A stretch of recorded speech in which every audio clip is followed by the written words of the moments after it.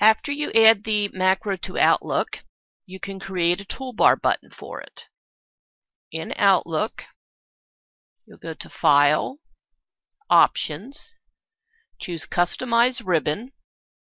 From the Choose Commands From drop-down, choose Macros. Before you can add it to a tab, you need to have a custom group on the tab, so I'm going to click the New Group button to create my group. Select the macro, then click the Add button.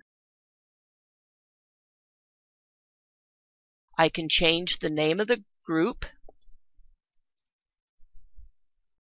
I can also change the name that's displayed for the template.